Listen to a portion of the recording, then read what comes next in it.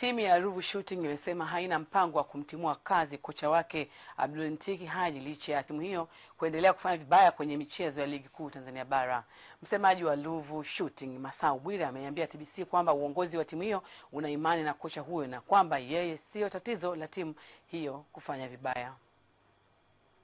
Kabisa kwamba kufanya vibaya kwa kipindi hiki si kocha kwamba na uwezo mdogo, hapana.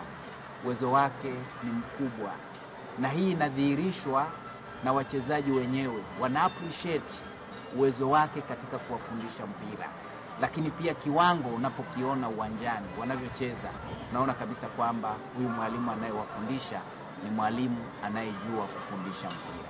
Kwa hiyo kwa wale wanaodhani kwamba tatizo la Ruvu Shooting kufanya vibaya mpaka hapo tulipo kwa sasa linasababishwa na kocha, naomba waondoe hizo fikra, ni potofu sana.